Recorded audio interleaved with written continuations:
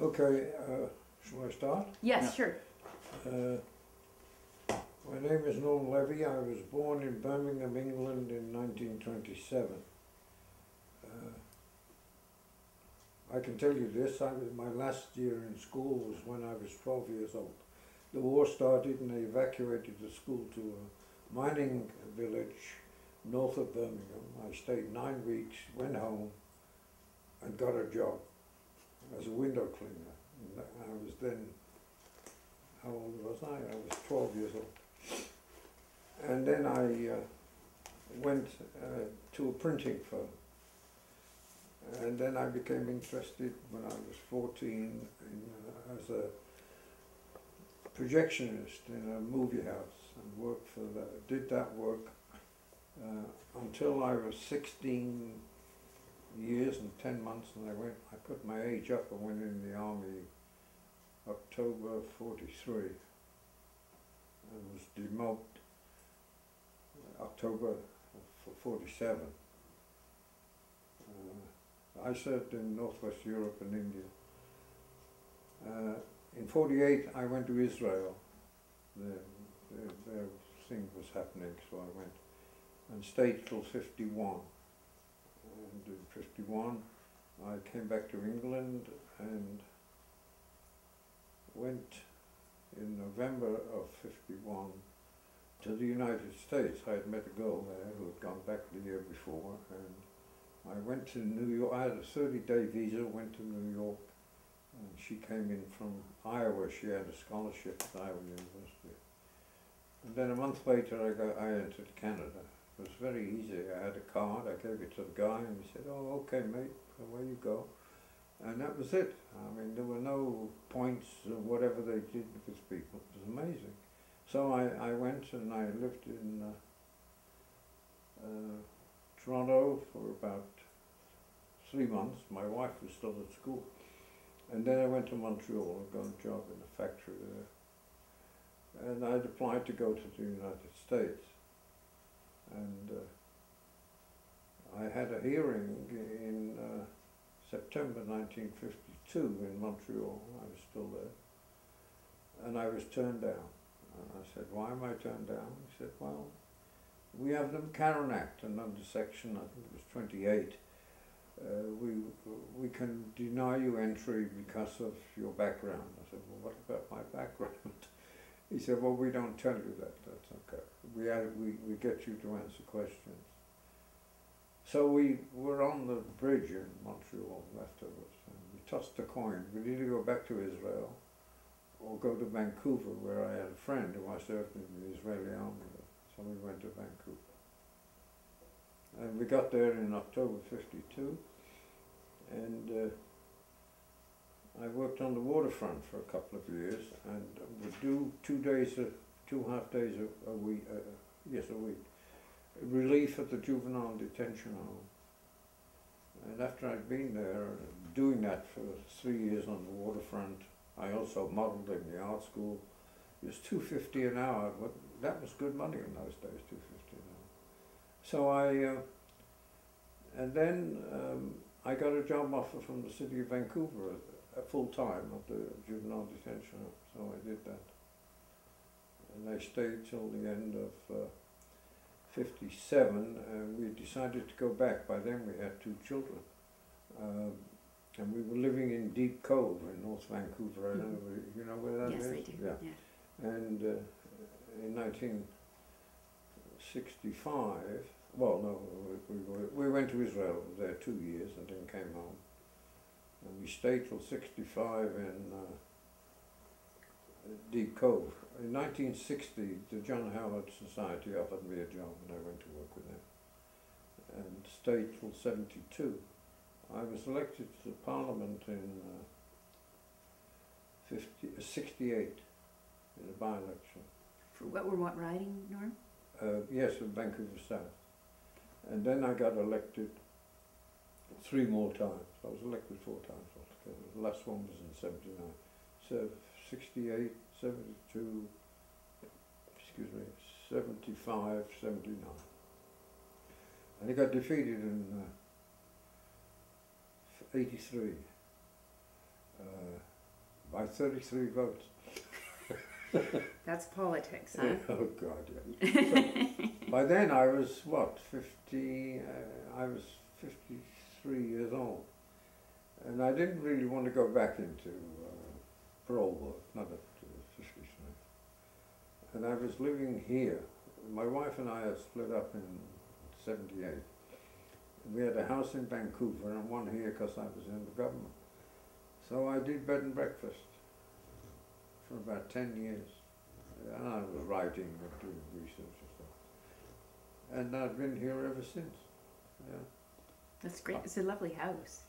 Yes, well, it's 100 years old. Well, it's got, you know, it's got a, well, the roof will have to be put on again. They put the roof on about 10 years ago.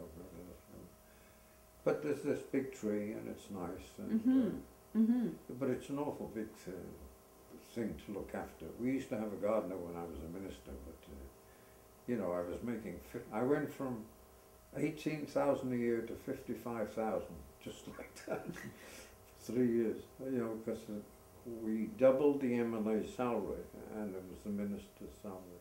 Yeah, yeah.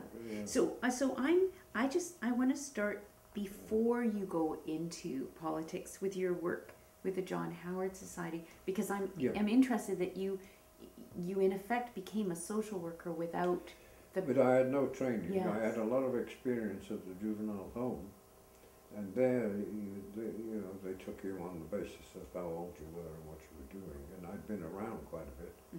And so anyway, when I went there, Merv Davis, who was my boss, who's up in Campbell River now, he's 91 years old, and come January, 3 or 4 of his ex-employees, including Dave Barrett, we go up to see him. Oh, great. Yeah, he's a really interesting guy. Anyway, they did, the government in the 60s, and some social workers started to talk about giving people who had experience but no formal education in that sense, an opportunity to work as social workers. I'm trying to think of the name of the thing. Registered social worker, that was it. Right. I have a stick of it somewhere. And it arrived in '69. I remember it came to the office. And I said to Merv Davis, "What's this?" He said, "Oh, you got it." He said, "I put in about 3 years ago for this." So that was, I never used it, but anyway, it was okay. So in the John Howard Society, did you have people who'd been in the mental health system? No, we had one guy who started, I started in 60. This guy started in 65. He was a former parolee of ours. And we didn't deal that much with mental patients, so we didn't feel at the time we needed anyone. We were mostly working with, but we worked with mental patients, drug addicts and that kind of thing. Because we were developing the resource walls, and that's when I ran into the MPA. So did you run into the MPA after the NDP government had been elected? Yes, it was then that we did the resource boards, because the Socrates had not reorganized the welfare system. Okay. So Norm, can you explain, you were elected in 72.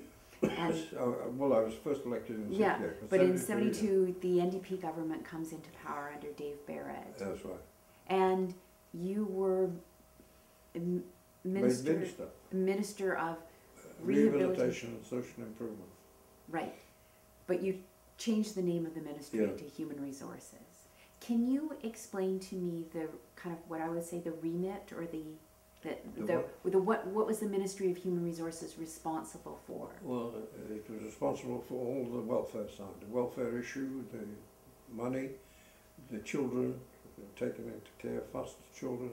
It controlled almost 6,000 foster children. And Aboriginal people, you said? We did. The Aboriginals were included. We separated them afterwards, but they had their own ministry. And then we had 3 appointees from the professional union, and I can't remember their names now, but they, the first thing they did was, the Indians were particularly annoyed about the children being adopted into white homes. So we kicked it around quite a bit because you needed professional people to go into the home and look to see how it was. So we trained some Indian people to do this. By the time we'd left the government, it was established that the first option was for Indian children to go to Indian parents. It wasn't all that easy. No, it's tricky. You know, there's a word in Arabic called alakithik. Alakithik means, yes, we can do it tomorrow, the next day, but don't crush us. You know, it's alakithik. And they were pretty easy. Those that were speaking for it were enthusiastic, but the Indian people, the families, were quite a ways behind. They hadn't done much propagandizing. Of course, since that time, it improved greatly. I mean, at that time we were still celebrating Frank Calder, who was the first Indian man elected, and then there was an MP, but it went very slowly, and the integration with their own people was very difficult. It's a hard system. And then, of course, there was the whole issue of land settlement. And so it didn't go as fast as we'd hoped it would go. But anyway, we laid the groundwork, but the Socrates, of course, were much more old-fashioned way of dealing with Indians. You know, they were second-class citizens, and that's how we'll deal with them. So the Minister of Health at that point, was that the NDP Minister of Health in that first in 72? Was that Dennis Cook? Dennis Cook. Cook, yeah. And so so in a sense, around mental health, you two kind of split up. Well, he did the mental health. He had a deputy minister of mental health. But there were always people phoning me because his operation was more rigid than mine. And some of the people that contacted me had known me at John Howard. And I took over a couple of programs. For instance, there was a psychiatrist over here, what's his name? He died recently. I can't remember his name now. He was about 85, but he was a heck of a guy. He had I can't remember the word. The thing was, he felt that he could deal with some people with drugs, and he was doing this. And he said, I can't remember what he said. Well, he wasn't from Saskatchewan. Well, he was in Saskatchewan. Was it Hooper or was it Chiwalis? He was one of the guys also who was with that doctor that ran that program in Montreal. Yes. Okay. So Ewan Cameron at the Allen. Ewan Cameron yes. was the guy, and this guy worked for him. Okay. We've interviewed two psychiatrists in Vancouver who worked with Cameron. Yeah. This guy is dead now. Yeah. No, I don't know. I mean, I know. I'll think of his name. Yeah. But anyway, he had applied to Dennis to get funding for his program.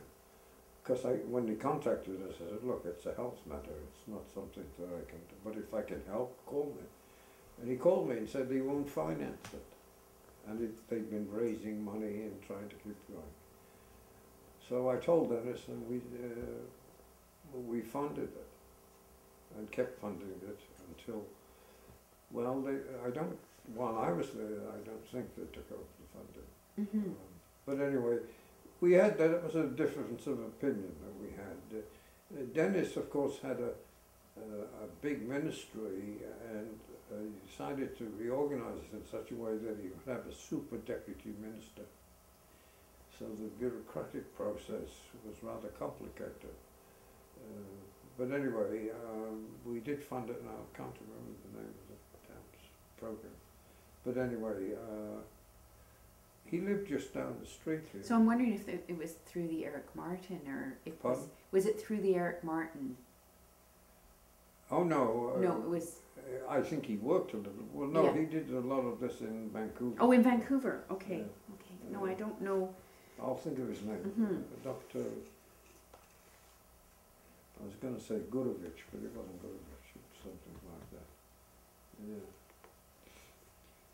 So I did a little bit of homework this morning looking at a publication from 1982 about the Greater Vancouver Mental Health Services, and it talks about the NDP coming into government. And I don't know how pertinent this is to your ministry, but but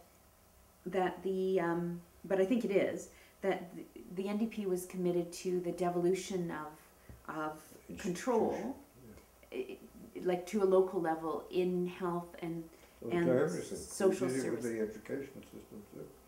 So do you want to speak to that a little bit? Because that's quite different, then that's quite a shift, isn't it? Well, I'll speak to the resource boards, which of course was, what we said was that there is too much of a pinnacle system, and you've got to work from some central office to get change, to get action on something. For instance, when I was at John Howard and they wanted extra money, the only extra money you could get in welfare was a special health grant. And that went from the social worker to the supervisor to the head guy in Victoria, and then he would discuss it with the deputy and then make a decision. Well, sometimes it never happened, and sometimes it did, and they turned them down.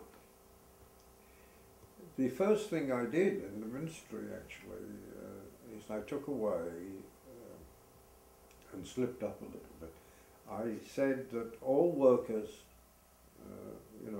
all experienced workers who get a request for extra money, and if it seems to them it's legitimate because of the knowledge of their power, they can institute up to $500.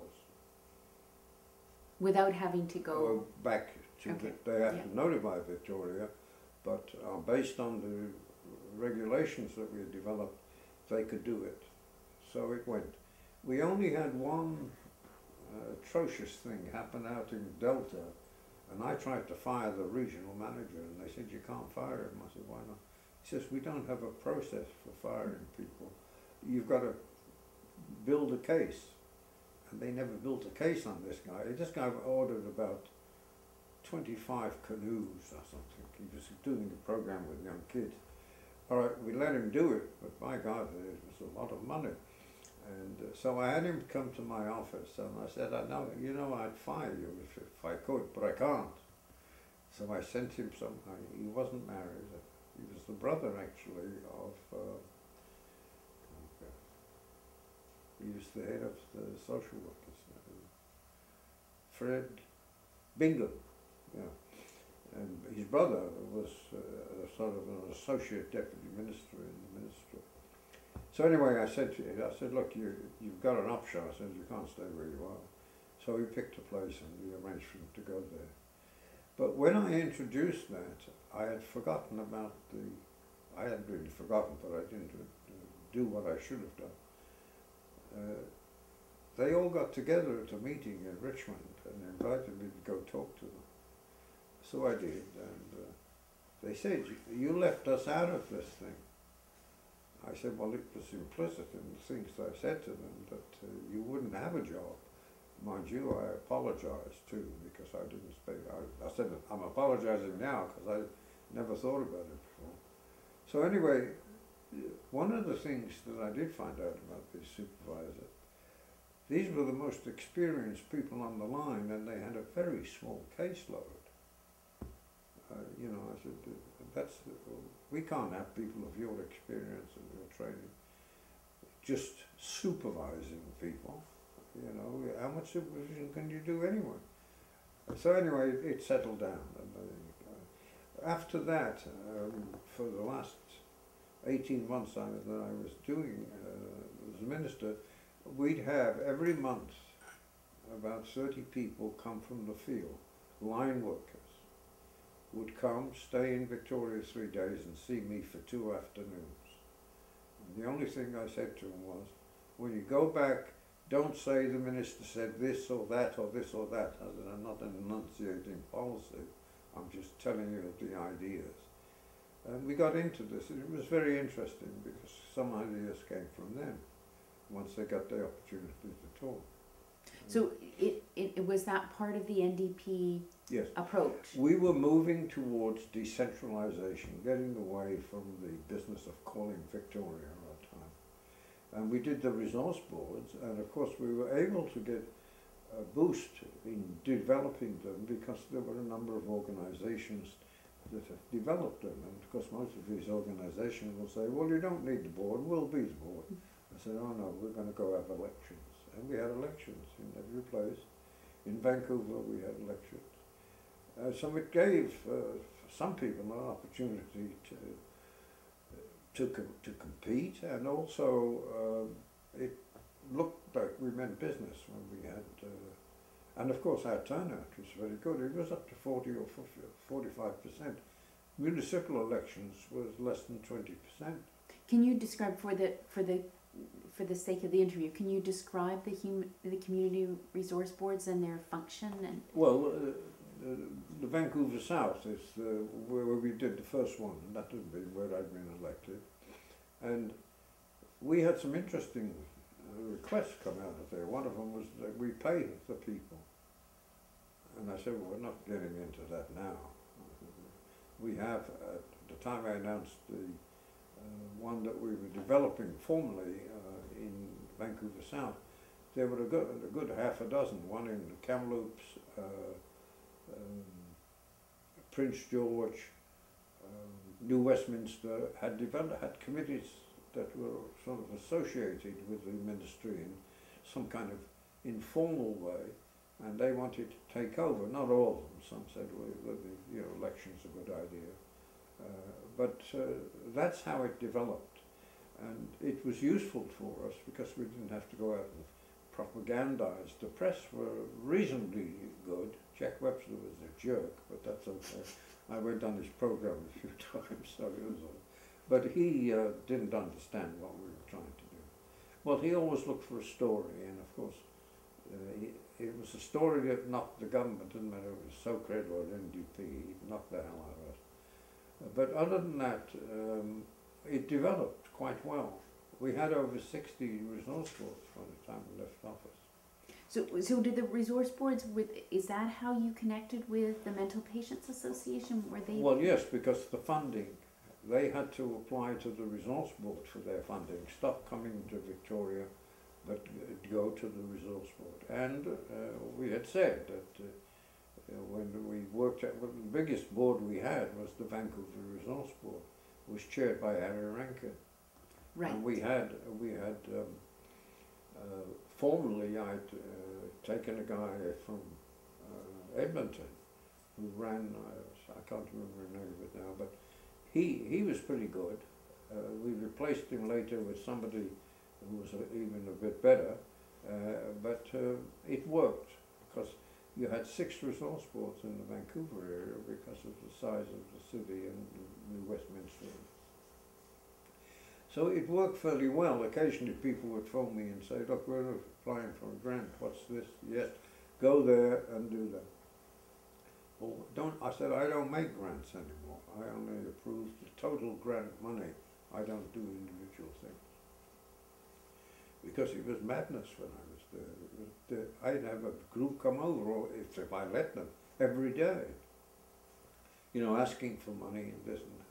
But the resource boards took that role over and did a fairly good job of it. So the philosophy behind the resource boards then was that local communities... Yes, control. Because... And why did you guys think that was a good idea? Well, because we saw when we were there that either we were going to put this control, which it was, in the hands of 2 or 3 people, and endless amount of waiting time for anything. But we felt you've got to decentralise, get people who were good. If they were prepared to leave Victoria, fine, that's good. But otherwise, we wanted to decentralize it and speed up the process of it. The other thing was that it would leave some time for some workers to develop some ideas, not necessarily line worker, but there were more informal meetings going on. It was extremely popular in the ministry, you know, the resource board. We brought a guy down from New Westminster, from Prince George, who had been the regional director and made him regional director of Vancouver, because it was a pretty tough thing to handle, but he did extremely well. As a matter of fact, I ran into him about a year ago. He's retired now in, oh God, I don't. Can you recall his name? I'm trying to remember it. I'll try. I've got it written down somewhere, but... okay. So... There is a guy you can talk to who, I'll give you his name, Joe D'Onofrio. When I was a minister, I had two assistants. I had Joe D'Onofrio, D'Onofrio. He was in Vancouver. He worked with Harry Rankin. He and Rankin worked extremely well together. And I had my own assistant here in Victoria, Ray Wargo. And he wound up, after we went out of government, he went to work at the ministry and finished up a supervisor or something. Who was the Deputy Minister of Health then? Deputy Minister of Health. Who was three deputy ministers of health. But the one involved with mental health. I can't remember his name. Oh, but, okay. He was the super deputy. He had been a deputy, and he made him a super deputy. Yeah. Because that would be an interesting interview to yes, well, you know, if the person's still alive. Yes, well, we went to 72. What's that? That's 8, 80, 30. That's 38 years ago since we were elected. And I was only 44 or something like that. Exciting times, huh? I'm 83 now. Well, you're doing pretty well. You're doing well. So the piece that I was reading were about these community mental health centers, of which there was one in Kitsilano. And I was interested in and this makes sense to you with what you're talking about, was they talked about how there was a lot of flexibility in terms of getting funding, that they could use money that wasn't spent during the budget year, that it wouldn't all go back to the Treasury, that there was this flexibility. Yes, we changed that a bit, yeah. So, you know, that it seems that what was happening with the resource boards is there was that same flexibility in mental health. Well, the people that can tell you most about the kids thing would be Ray Wargo and Joe D'Onofrio. They were good friends. They worked together at the Children's Aid, actually. And they know about that, and the Harry Rankin thing. Rankin's dead now, but the thing is, between the two of them, they can tell you quite a bit. Yeah, because I know that the Mental Patients Association, the MPA, certainly got money from Harry Rankin. Like that was one of the places that they got funding from. I remember once Harry Rankin turned down a grant, which we had approved previously, but it hadn't quite got off the ground. And when they went to him to get it, he said no. And they came to see me. Now the program was by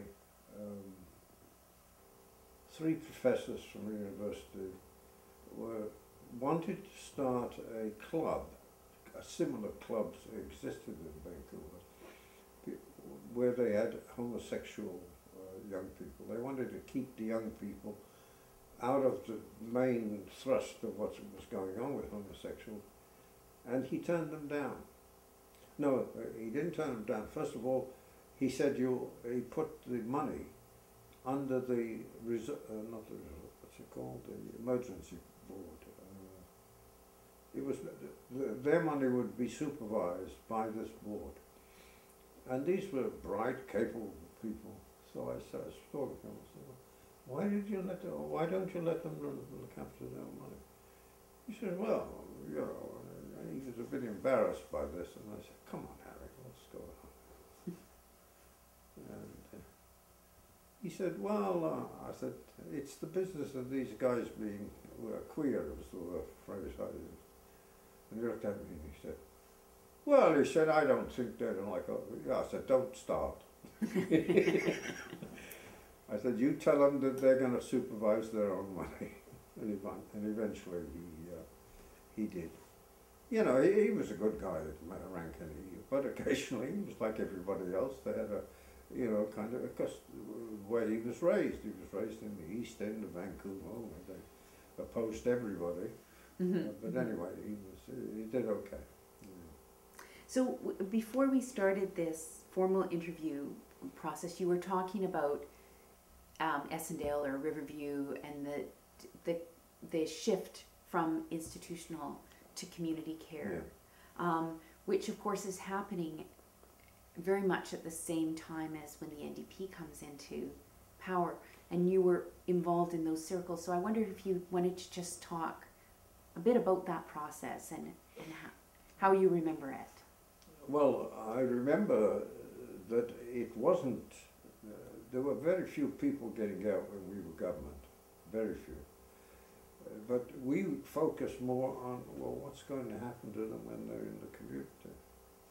And that's when they constantly came to see me to see how much money we could provide for group homes. And then I became interested, because I'd get complaints as a minister. It was kind of brutality, was the one phrase that was used. Near Kamloops there was a place, and also one or two complaints from Woodlands about the patients being manhandled and that kind of stuff. And then I eventually went out to, I went to 3 places altogether, but I stayed at Woodlands because that was the one that struck me that it wasn't really, there weren't programs for everybody. For instance, autistic kids were mostly in a bullpen, kind of and I used to go in there and wander around. They didn't talk to me very much. And if I stood outside the cage, it was like a pretty big cage. They'd interact a little bit with one another, but there was no program. And that, of course, was in '75 when I was there. So we spoke to the director, and she couldn't get the money, of course, and with us we had the money, so we got around to it. It was, you know, it was always difficult to do things. It's not the question of whether you got the money or whether you can have the time to pay attention to it, because everything was coming back to Victoria for approval.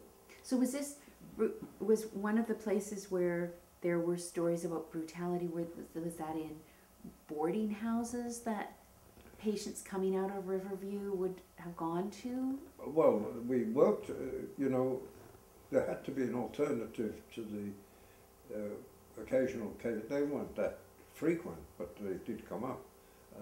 The question was, well, where would they go? Usually you had to move the worker. You couldn't, you know, you take a look at the patient and see whether at this time, if you can get a group home, they should go there, because they were suffering also from some of the brutality. We had quite a number of group homes for these people. And of course, when I see the street people, I begin to realise that we helped, we didn't quite come to get the thing together in the beginning. Because you can't always do things as fast as you want, but and we didn't always people didn't always tell us, you know. It was hard to find out what went on in the ministry. It wasn't that people didn't know, they hadn't bothered to find out, and we of course couldn't look at everything. I remember I did the first piece of legislation was in October 1972. We created the Income Act. We delivered the cheques on the 8th of December that year to 108,000 people, supplement their income by 38 or 40 bucks. And of course we then said that the cost of living would be added when necessary. We wanted to do that and do it quickly because it was a large number of people, and if we had delayed it, we'd have gotten a lot of flack. Ironically, when we lost the election, we lost a third of the old people. Really? Yeah. Yeah. Yes, it was a tough decision. But anyway, I was talking to somebody the other day about this, and he knew a fair bit about it, except he didn't know why we called the election.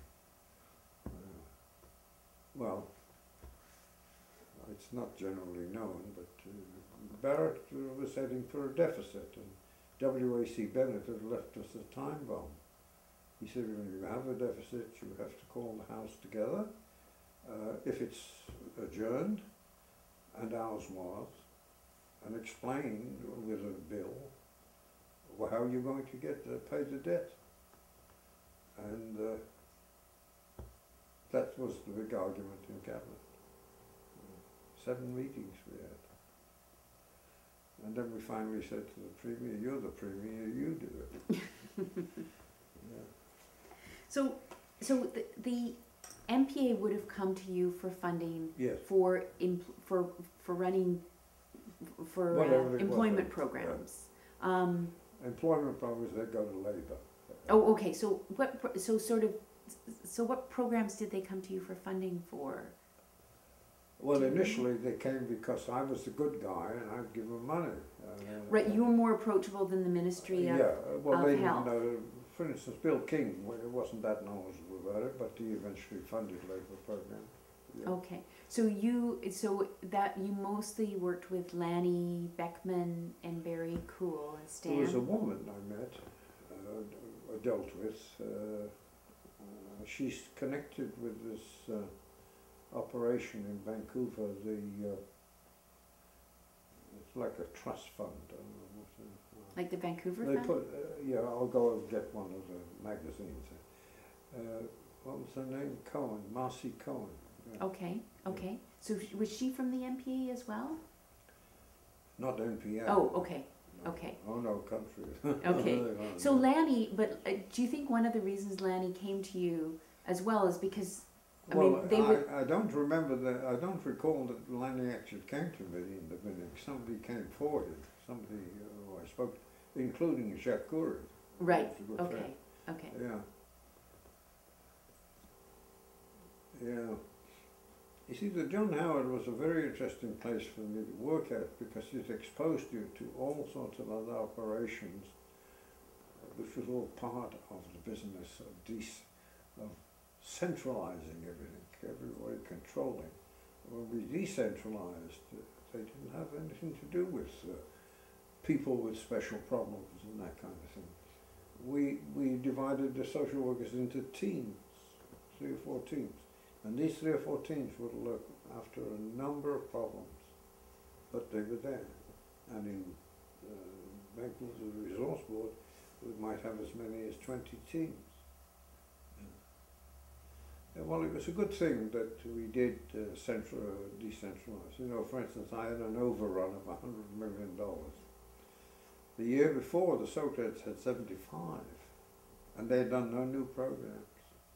We had done new programs, and we also, in June of 1973, increased the welfare amount. So under the NDP, a whole bunch of new social programs. That's the sense I get. Yeah. We introduced 18 new programs in the ministry. Do you remember? Are there some that you'd like to? Well, talk for about? instance, one of the things we did at the beginning was a subsidy within the daycare centre operation, so that people who, for instance, we actually had at one time paid a subsidy to 3 or 4 families whose husbands were working part-time at the IWA, but they weren't making enough because they had 3 or 4 kids, and a couple of them should be in daycare. So we gave them the subsidy to do that. Now that wasn't prevalent, but we did it. That's how much Mm-hmm. flexibility there was. And special services to children was the key thing. The one that I was most interested in, because you could provide a worker for instance, I can remember when I was dealing with families of guys that are being released, and I'd say to myself or to somebody, we've got to get somebody in to help this family. He's not reacting too well, he's been away 4 years or 3, and we put somebody in again. It was ironical, we found this retired carpenter, and he went to see the family. And it wasn't easy, but my God, they did well. And there was a couple of days a week. And that had, I can't remember, Joe will tell you how many contracts we had. Because that was the busiest area, was the Greater Vancouver area. In fact, more than half of the program at that time was in the Vancouver area. Yeah, it was the biggest. We did a study of how many kids were sent away from the north to wound up in the south and in foster homes and bounced around and in YOU institution in Ocala and this kind of thing. Yeah, it was tough. So we straightened that out quite a bit. Yeah.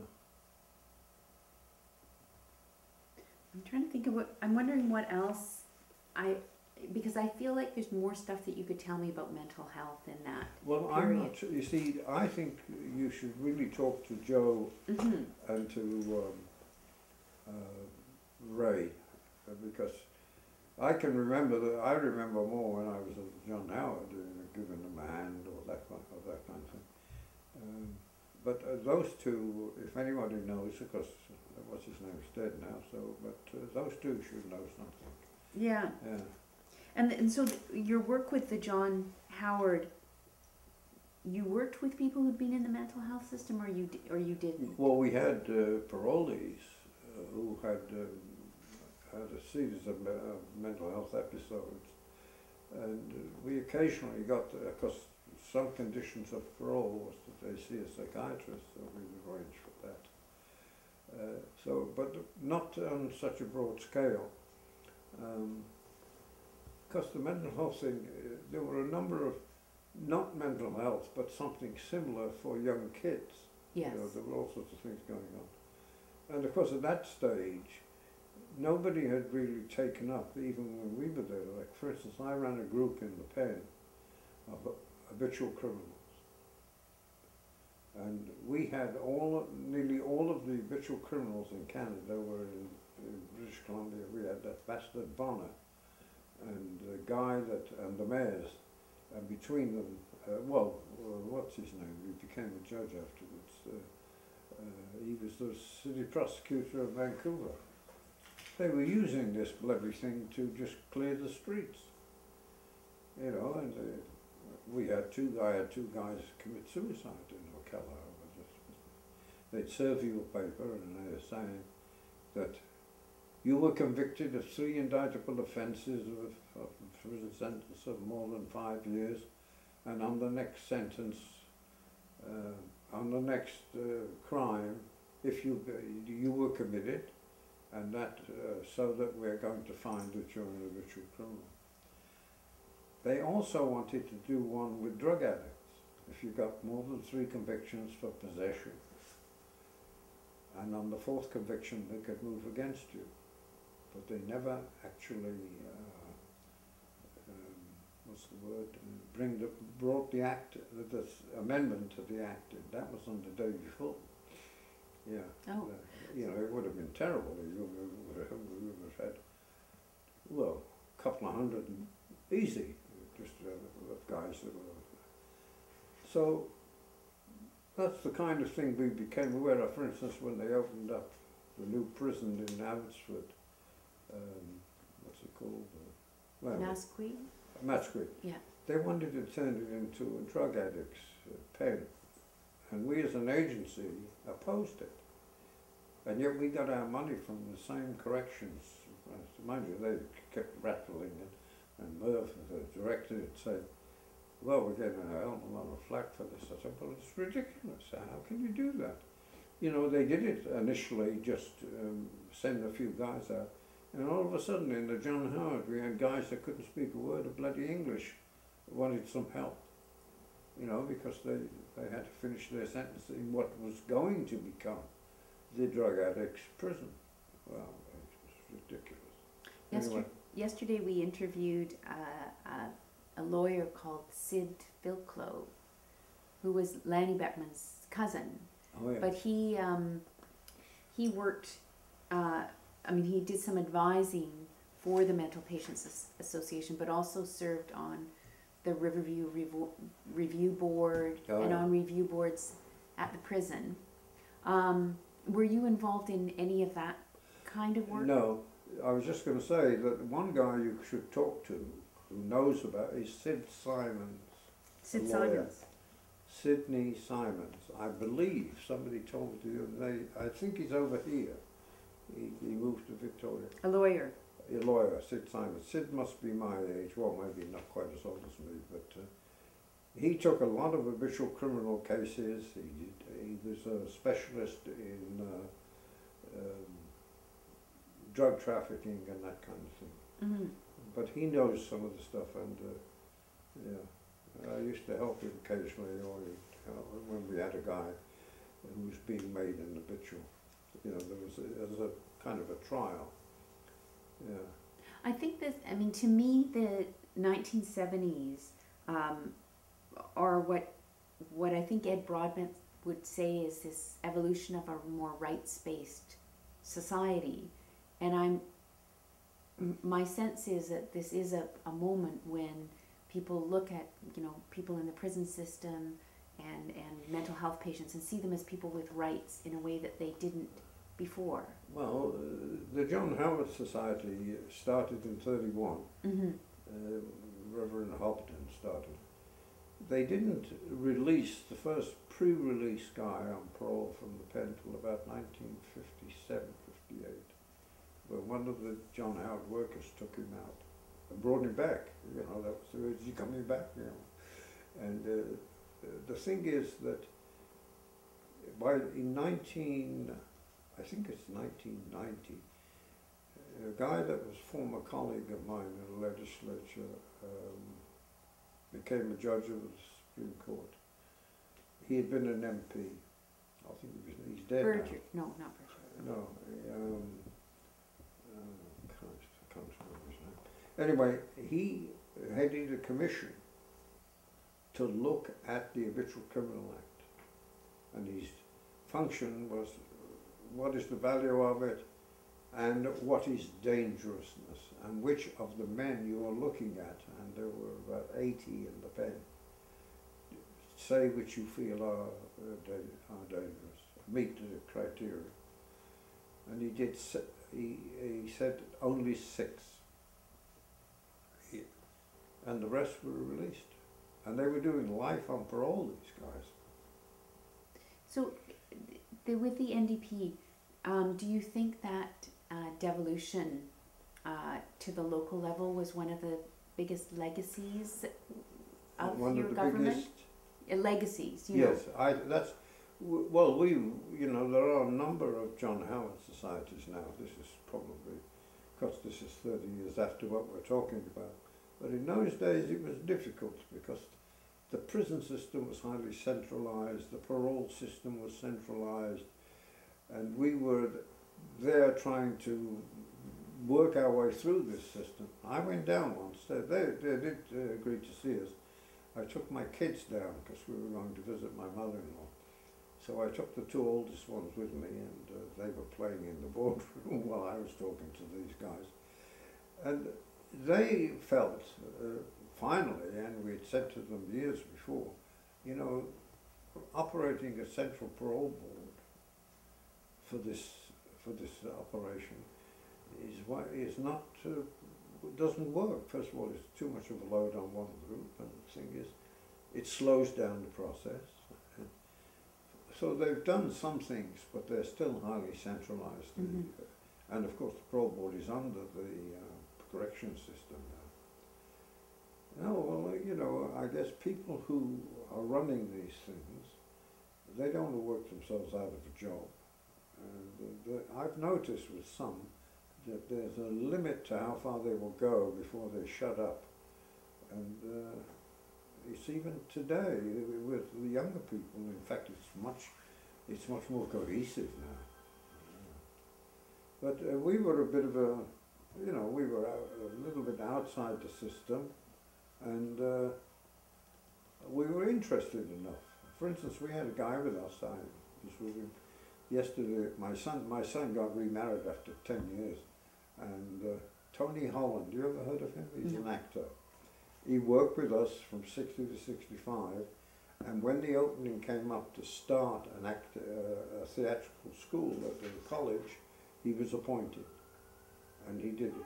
He was the former deputy head of the Old Vic School in London, which is a very famous school. And he ran, when he came out here in 58, 59, he eventually ran a group, not 58, 59, no, that's right, 58, 59. He ran a group at the Haney Correctional Institute that won the Dominion Theatrical Award for 1964. And he had this going in 3 or 4 institutions. And we were pushing it, and those bastards in Oliver, finally they climbed on the bandwagon, but it was difficult. You know, there's always been this kind of antagonism because it appears to us to be still highly centralized, and it is highly. I have not found, in my view, that they have relaxed everything. Sure, they're dealing with more inmates, but you got to talk to the judges. Endless discussions and corrections over the last 50 years on why does Canada have the 2nd or 3rd highest number of people in jail. Canada, and my God, 20 years ago we only had about, we had a small population. In fact, they announced yesterday we've got 34 million. And we're number 3. The Americans have over 1 million, the Russians have over 1 million, and we have the... We're the 3rd? In jail. Oh, Yeah. I didn't know that. Oh yeah, the Americans are on the way to 2 million. Because when the Russians, under the old system, they had the whole works, but it doesn't work there. Like, well, Siberia is now shut down. Yes. Yeah. Now look, do get in touch with Wargo. He's in the phone book in Vancouver. Okay. And Joe D'Onofrio is in the phone book in Richmond. How do you spell his name? D'Onofrio, D-E-N-O-F. D'Onofrio, R-I-O. Oh. It's the same name as the guy that was in that TV show where he's the mafia family or something. Richmond. Right. Yeah. He'll be there now because he always goes to Phoenix, Arizona from October to March or May. So yeah. he's home. Yeah, because I do think it's the timing for the NDP government to come in is got to be an important part. Like, it seems that mental health services were being reordered under the SOCREDs, but the community focus has got to be an NDP piece. You have to remember that when the 72 election came along, Bennett was obviously had some problems within his party. He and Minister of Transport, or what was his name? First of all, in 1972, Bonner had gone. He'd been gone about 3 years. He was the head of Macambeau. And then he was having trouble with this guy that had been his transport minister, and when he was transport minister, or highways minister, he did well. Gallardi? Gallardi. Yeah. They were fighting before the election and once or twice in the election. But the other thing was that caused their defeat wasn't that. The Conservative Party ran some candidates, and they hadn't run in over 20 years. And they took 11% of the SOCRED vote away. Is that and that's what we won. Was that Scott Wallace? Was he Scott Wallace was head of the Conservative Party? Yeah, yeah. And that's his, I couldn't remember his name now, Scott Wallace. The thing is, without that we would not have won. If there hadn't been the Conservative Party, I doubt we would have won. Because we didn't realise till somebody told us on the Thursday before the following Wednesday when the election day was going to happen, that we were going to win. But he said, and he was our PR guy, he said, I think you're going to win. And of course when we did, we were very surprised. Yeah, yeah. In fact, when we went into the cabinet room, when we were sworn in, we were sworn in the buildings, and we went in, and they cleared everybody out except the Barrett's assistant, and there was a bit of a silence, and somebody said, well, what do we do now? And Ernie Hall, who was the provincial secretary, he weighed about 300 pounds, he was a big fella, and he struggled up. He says, well, he said, I guess we better make an agenda.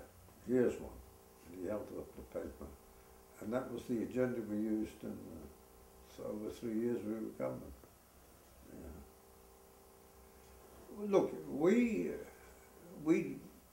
were said in an article in The Sun in January of 1976, we brought about 80% of the programs that we had passed in our conventions, and that's true. You know, for instance, we took a piece of the Attorney General's office, which was running a little consumer affairs thing, and we created a ministry because it was necessary. God, it was the topic of the day, had been for some years. And then, of course, we, because I can't remember everything we did now, that's the trouble. But those two guys will remember. I know, but it is true. If you look at the NDP government in Ontario and in BC, those NDP governments were incredibly active in terms of new programs and policy initiatives. Yeah. The one thing, when we look at the guy that was the NDP premier, the thing was, you see, our party in some ways is split into two. You've got the East and you have the rest. Now you have the Far East, because we've got a government in Nova Scotia. But when we were government, there were two other governments that were NDP. And with the work that we did together with the Quebec people, we had four governments, nearly half of the population of Canada, representing us. And we were sort of on our way. The only thing is that the NDP separately didn't meet that often. And that was the unfortunate part. The other thing was, of course, in Ontario, when he became the government, and I'm not sure why it all happened, except that the right wing deteriorated somewhat. Of course, and there was the federal government at the time that was influential. He took on some of the people as enemies that he should never have done. Of course, the thing was, part of the reason he got elected was because of the unions, but some of his anti-union talk in the end helped defeat him. Well, and I think the other thing is, there's somebody at the door. The other thing was that, you know, I mean, it was really tough economic times that Bob Rae had to deal with, right? There's a certain irony about what happened there, because Stephen Lewis, who turned out to be a first-class individual, never quite got, he was leader of the opposition, but he never got a chance to be the government. Yeah. Somebody's here to see you. And we're almost out of time. What? I think we're out of tape. Oh, and there's somebody here to see you. Hi, Peter. Hi. It's a friend of mine. Hi. Hi. We've just He's seen a retired bush pilot. Wow. So whereabouts did you fly? 40 odd years, yeah. Just up and down the BC coast. Yeah. Oh, nice. Yeah. Tell me, what do you do? This is is my daughter, Mal. Oh, she's just watching Mummy. Yeah, I'm sorry. I Oh. didn't introduce you because we were just getting into this thing, but she ended up coming along today. Yes. Yeah. Where do you live? Where do you live? Back in? You live back Well, in? we live in the winters. We live in Toronto, and we spend our summers on Hornby Island up the coast, which you might know from your flying days. That's where the former premier lives. Really? Harcourt, where does he live? Doesn't he live on Hornby? No. Oh, no, I had a friend, a carver, lived in... A carver. What's his name? Teddy Mahmood. He was a carver. Right. No, I don't think Harcourt. No, Harcourt lived in another place.